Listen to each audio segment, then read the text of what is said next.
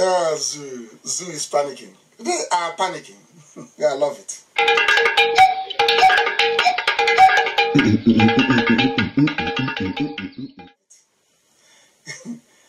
They are panicking. Unbelievable. Unbelievable. We are live and we are direct. I tell you the truth. I don't care who you are. I don't care if you're holding my life, you take it. There's your Puchinaki. Was Shoyinka not corrupt? Hey guys, Mazi Nnamdi Kanu recent live broadcast, states some very interesting topic that we need to discuss and we need to pay attention to. He has this mind to, to protect the interests of Biafrans. Mazi Nnamdi Kanu made it clear that Nigerian government, the Nigerian Security Agency, the Nigerian Corruption Task Force should stay clear from former President Goodluck Jonathan's wife. He emphasized that if Nigeria is really fighting corruption, that they should go back and investigate other corrupt leaders.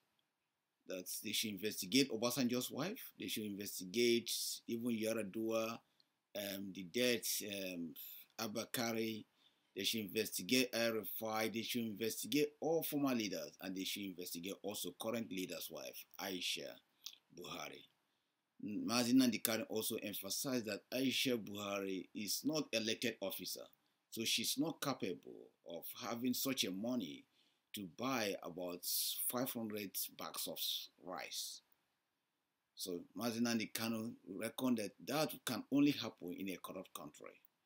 He also emphasized that Goodluck Jonathan has been very gentle and quiet because he's seeking other positions from the United Nations. This Mazi Nnamdi Kanu did not, buy because he felt that Goodluck Jonathan could have done a lot for the eastern region. He refused to do that to the eastern and the southern region and the south-south region. So through his broadcast, Mazi Nnamdi Kanu also emphasized that he's alive, that those that thought he's gone, that those are making mistakes. He mocked onto Nigeria and he mocked the Yoruba media. They are panicking. Unbelievable. Unbelievable. We are live and we are direct. They are panicking. Zoo is panicking. Zoo is panicking. Biafrans are coming back to my page again. Yoruba. It is the truth. Let's look onto these things. My proposition today is, what do you think about Mazi Nnamdi Kanu? He has a very legitimate argument against Nigerian. When we look around the situation in Nigerian and we look around the stand of the people, we all understand that the leader of indigenous people of Biafra, which happened to be Mazi Nnamdi Kanu, is seriously seeking for independence from Nigeria. Biafrans around the world emphasize that if the world should grant them Biafra, that they gave the world 20 years to catch up with many first world nations. They emphasize that if they have to go to Biafra, that the Biafra will be even more attracted than people traveling to United States of America, Japan, Australia, those places that you thought that technologies are all functioning. But Biafra reckon that they will develop their nation to superpower. I think this sends a very intimidating message to Nigeria and neighboring countries.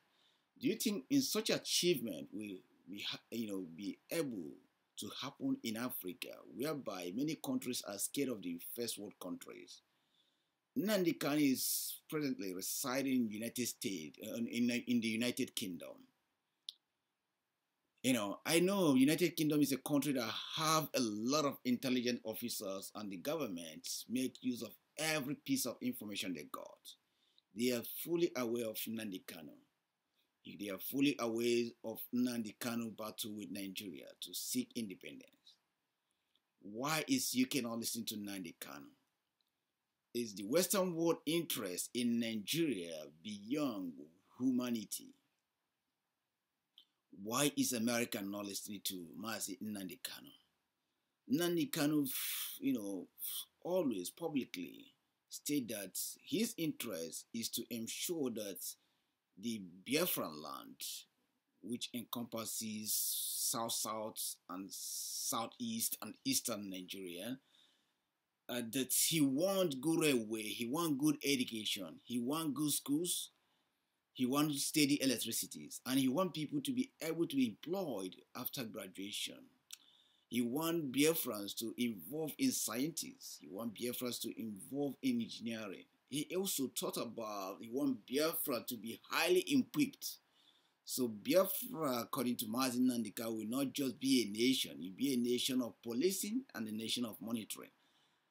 How can he achieve this? We wonder, from his, recent broadcasts, we heard a lot and we can get depth into Mazi Nnamdi Kanu's IQ.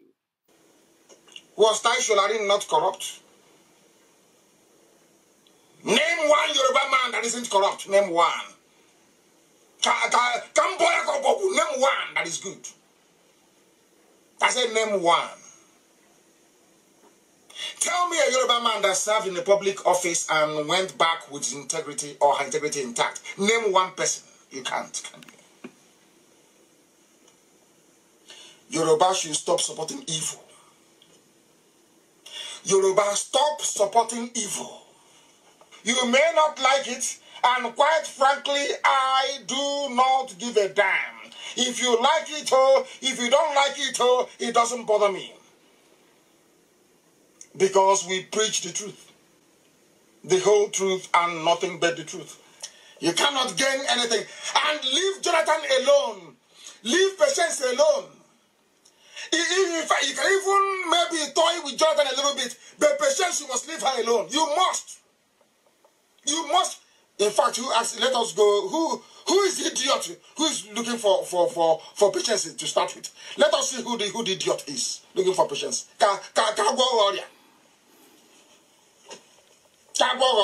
Mad people. Bloomberg reports that the banks told to provide the bank details of Jonathan and others, including Citigroup, who asked for it. The Attorney General of the zoo was quoted by the court documents as asking for information contained. Okay, IPOB, you have a standing order. I want to know everything there is to know about that little criminal. That boy called Abubakar Malami. The grades he scored in school. The schools he went to. The lecturers he bribed. I know he's a quota graduate of law. I want to know everything about him. I want to set an example with him that others may learn. This boy, Abubakar Malami, I will set an example with you that others may learn. I don't care what you do. You will see Patience Jonathan is untouchable. Untouchable. Untouchable. Since we are now in the business of writing letter, I wrote one to IMF, now you're writing to, and to World Bank, now you're writing to banks. Let us up the game. We are now going to write to banks all over the world to give us the bank accounts of every Fulani criminal, including Abakari family. You want to write letter? We are now going to write letters now. We are now going to inform every bank in the world, and we know where the monies are hidden. I warned you. You don't go after Patience Jonathan. You don't try that rubbish at all, at all, at all. Diezani, you don't go after her. I don't know who they are, but you can't go after them without going after Aisha Buhari, that is wanted in America for fraud. Halliburton bribery scandal. She is involved. You have not asked for the bank account of Aisha Buhari. You have not asked for the bank account of Ibrahim Lamode. You have not asked for the bank account of Yusuf Buhari, the fourth largest, should I say, the fourth richest man in Africa. You're going after Patience Jonathan. Because Jonathan is a gentleman, he's quiet. He wants one Nigeria. He's a statesman. He wants UN to call him and give him justice of peace. You can do whatever you like with Jonathan. But you see patience. No, Agwalaga, no go area at all. Where did Aisha get the money to buy 18-trailer load of rice? From where, I ask you? From where? Where did she get the money from?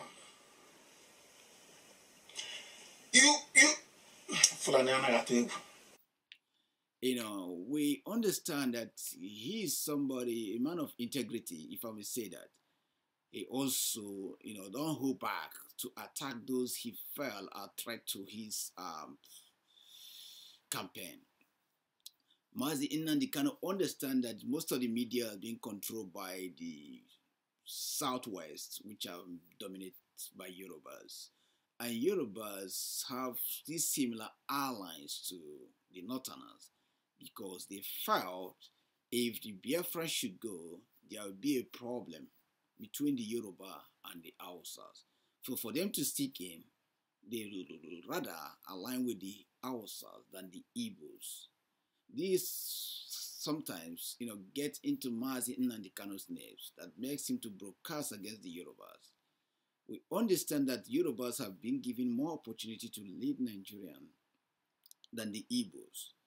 And Mazi Nnamdi Kanu capitalized on that the Yorubas thought that the Igbos are corrupt. He named one of the famous authors, many of you people have gone through his book, by the name of Soyinka. He named that Soyinka is corrupt. Mazi Nnamdi Kanu recollect the position he played during Goodluck Jonathan's time. His outspoke, his threat to Jonathan's reign. But during Buhari, who we can say has less empathy on humanity or have less to do with human rights, that we expect people like Soyinka to come up and speak out. He refused to speak out. He collected bribe. He stopped speaking out. Mazi Nnamdi Kanu also emphasized in some pastors. People may think he's attacking the pastor, but let's take a look at some of the programs or some of the tactics and some of the things some of these pastors did during Goodluck. Because Goodluck is from the South, a side being classified as Biafran land. They came out and campaigned on the street, including Tude Bakare, including Bishop Adeboye. All the bishop has the right to come out there and speak in because Goodluck was so gentle, was very tolerant to them. They utilized that opportunity to bully him.